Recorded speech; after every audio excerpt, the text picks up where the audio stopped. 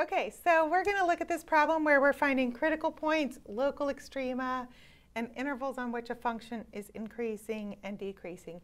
And so one thing that these problems don't explicitly tell you, but you should always do, is to think about some things about the original function.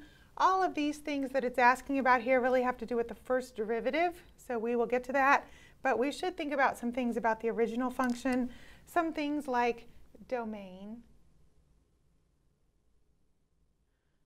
So this function, if I look at domain and think about the usual domain restrictions, I don't have any denominators, I don't have any radicals with an even index, I don't have any logarithms, and I don't have any inverse trig functions. So there are no restrictions on this domain. So I should expect that this graph is going to go from negative infinity to infinity. I might think about end behavior of this function, so I might think a little bit about what happens to the output values of this function as x approaches infinity or negative infinity. And so you can use some theorems from what we did at the very beginning of this semester. You can use numerical values on your calculator, plugging in some very large values of x to think about what happens. But as x approaches infinity, everything here gets very large. So this function approaches infinity. So that means that on the right-hand side of the graph, I should expect that the output values of the function get infinitely large. So that's going up. And then when I think about the limit as the other end of the domain here, as x approaches negative infinity, this one might require a little bit more work from your calculator, maybe not quite as intuitive to think about what happens here. This exponential function, as x approaches negative infinity, will approach 0. This part will get infinitely large, so one question might be sort of which one wins. And so you can use some numerical values to help you with that. But you should see pretty easily that these function outputs approach 0. Okay, so that tells us about the end behavior of our graph. I can do some other things. I can plug in some x values and get out some y values. One thing that might be helpful to plug in, a really easy one to plug in, might be x equals 0. So I can plug in 0. For x, I have e to the 0 times 0 squared plus 0. 0 squared plus 0 is 0 times 1, so I'll get 0. So that tells me I have a point at 0, 0. Okay, so although none of that was explicitly asked about in this problem, all of that stuff is helpful when you think about what's going on with this function and its graph, and when we start to think about what actually is asked in this function. All right, so in this question, we need to find critical points. So the first thing we want to do is find our derivative and think a little bit about what the derivative tells us about these other things here. So we're going to need product rule for our derivative, right? So the derivative of the first function, derivative of e to that power, will be e to that power times the derivative of what's inside that power, a little chain rule there as well. That's the derivative of my e to the 2x. Times the second function plus the first function times the derivative of the second function, so times 2x plus 1. Okay, so there's my first derivative. I may want to tidy this up a little bit. I have an e to the 2x that I can factor out and clean this up a little bit. But I'm going to be using this first derivative to answer all of these other things that it's asked me about here. All right, so actually, I might go ahead and distribute through this 2 and this e to the 2x, make sure that we have some like terms here and we're clear about how to combine those, and then do the factoring. If you can manage all of the algebra in less steps, that's okay.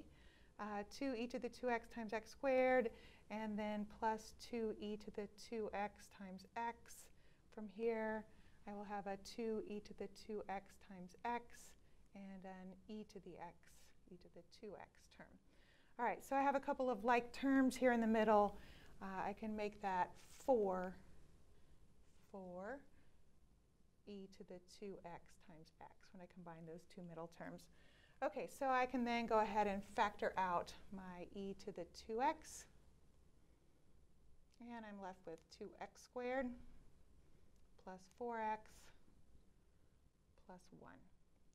Okay, so there's a simplified form of my first derivatives. All right, so when I want to think about critical points, I want to think about where that derivative is 0 or does not exist. Where that derivative is 0 or does not exist.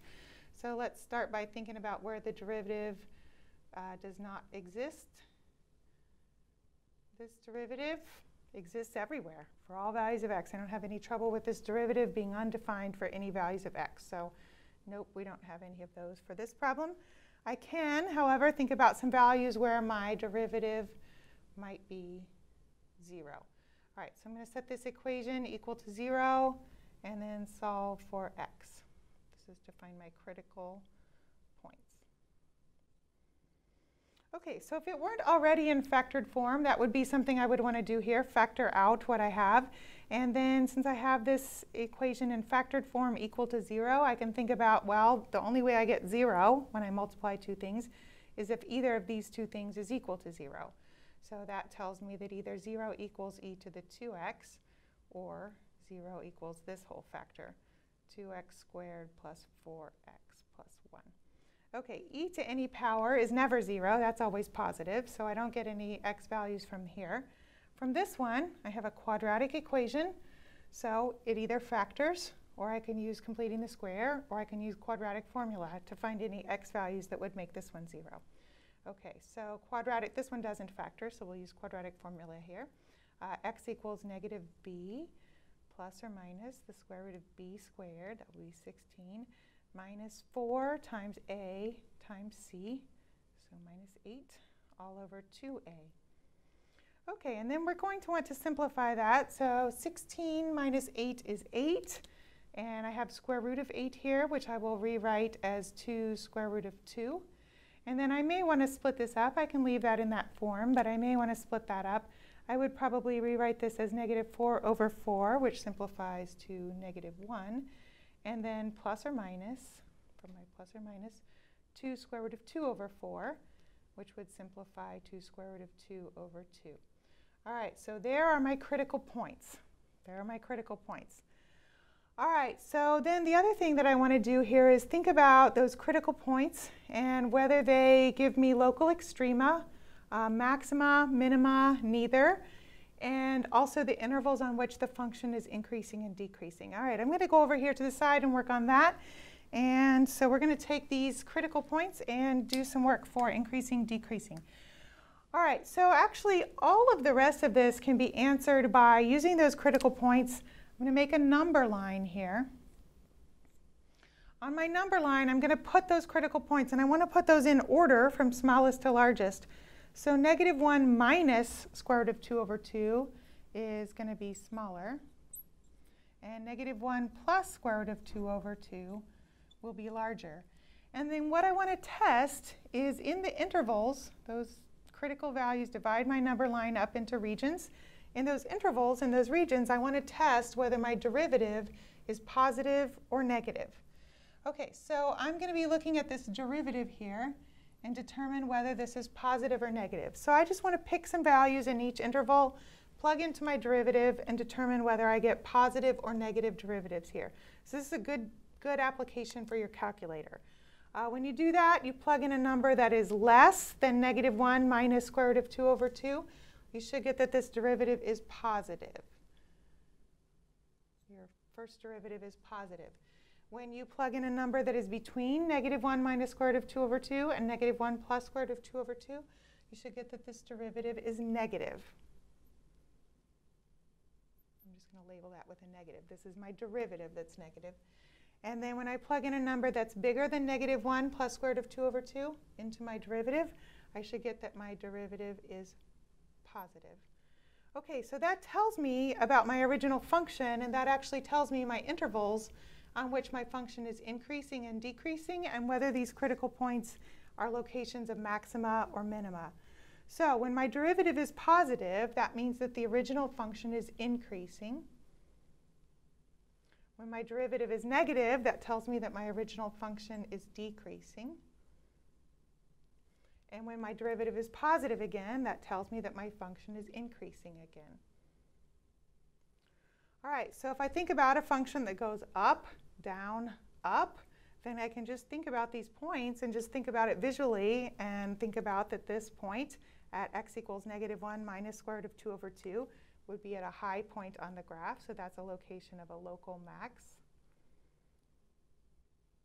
And if I have a function that goes down and then back up, then this point would be at a low point for the function, so that would be the location of a local min. All right, so I did a little scratch work there to justify this, but we're going to talk here. So I have two critical points. One of those is the location of a local maximum, and one of those is a location of a local minimum. And I also have intervals on which my function is increasing and decreasing. All right, so we're going to go ahead and write that stuff here. We can say that the function is increasing on, we're going to write intervals of x values. So remember, we said our domain starts at negative infinity, and then we're going to go up to this -1 minus square root of 2 over 2. And then the other place that the function is increasing is from -1 plus square root of 2 over 2 to infinity, to the other end of the domain. So the function is increasing on that interval. The function is decreasing between these x values.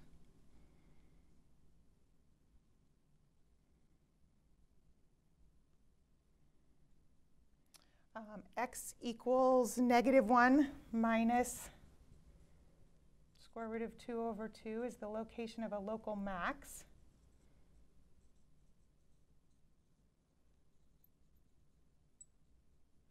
And x equals -1 plus square root of 2 over 2 gives the location of a local min.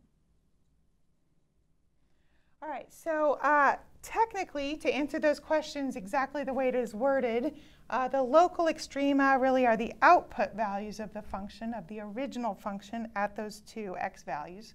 So the local extrema, the local maximum, is really the original function, f of x, evaluated at this x value.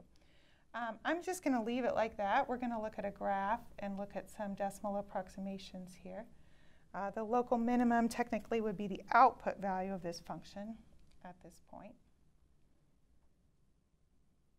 Okay, so we got a bunch of information here that it asked us for. Critical points. I found those x values where the derivative was equal to 0. And then I did some work with a sign chart here to determine all the rest that it asked. All right, we're going to look at a graph here. And in particular, I want to show you a graph on your graphing calculator so we can be a little bit clear about what we see.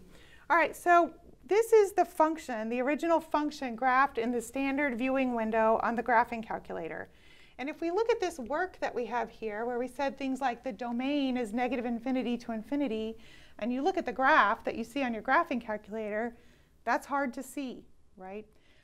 Other things that are hard to see on that graphing calculator is the places left of x equals 0, where we've got these things where the function is increasing and decreasing, and we have a local maximum and a local minimum. So we can use the graph on the graphing calculator, but it's important to make sure that you understand that this calculus is telling you things that might be hidden behavior. Whether you're graphing that on the calculator or even more sophisticated technology, there's often hidden behavior that can be difficult to see. If I think about all of this stuff here and try to use what I have on the calculator to draw a little bit better graph, I know I have a point at 0, 0. I know that the right end of the function is going to be going up. I know that my function is has a local minimum at this x value, which is a little bit left of x equals 0. I know that my function has a local maximum at my other x value, -1 minus 2 square root of 2 over 2, which is over here. And I know that the end behavior of the function on the left end, the y values approach 0. So if I zoomed in a little bit more on my calculator and thought a little bit more carefully about it, I might be able to see a little bit better representation on that graph. But knowing where to zoom in is going to come from all of your calculus work here. All right, we're going to look at another video where we look at more with this function, some things that the second derivative can tell you about the same function. And so we'll look at this same function a little bit more.